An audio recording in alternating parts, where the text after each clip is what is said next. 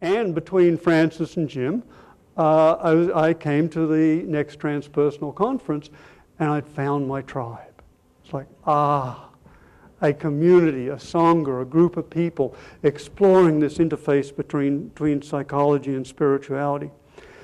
And it provided an intellectual framework, an umbrella, because this was the first time in history that we had and have all the world's spiritual traditions available to us, all the contemplative practices, plus a psychology which recognizes altered states of consciousness and transpersonal developmental stages.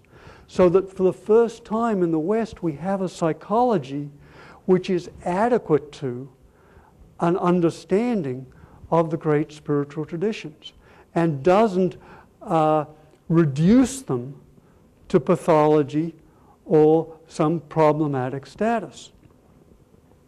And now there was a way of understanding these spiritual traditions as psycho-spiritual technologies for inducing altered and higher states of consciousness, for cultivating post-conventional transpersonal developmental stages, and for cultivating the great virtues, love, compassion, wisdom, empathy, that the great traditions have held as their ideals across the millennia.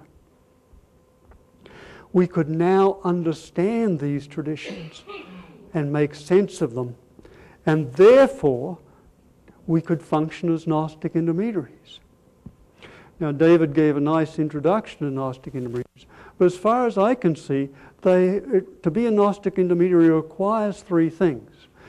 Gnostic intermediaries, as David said, usually transmit wisdom across cultures, and it requires three things. First is to imbibe the wisdom.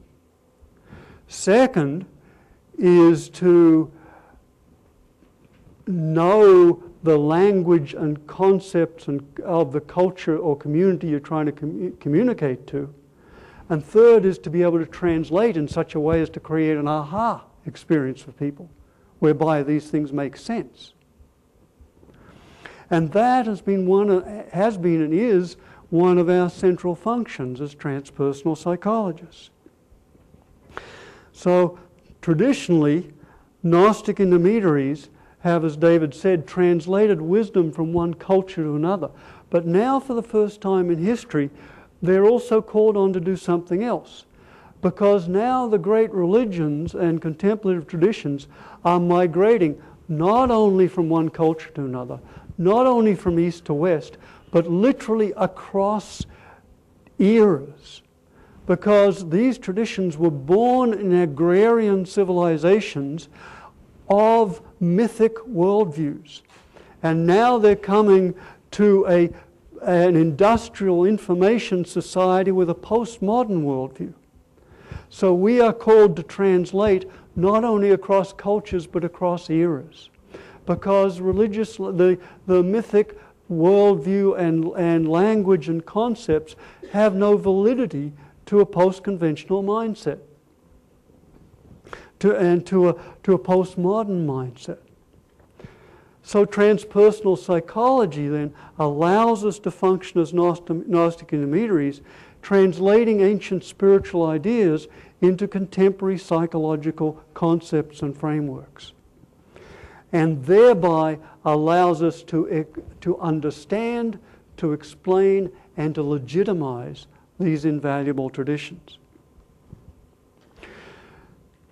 Remember the old United States Army advertisement, Uncle Sam needs you, become a GI. Well, it's true, Uncle Sam does need you. Become a GI, but become a real GI. Become a Gnostic intermediary.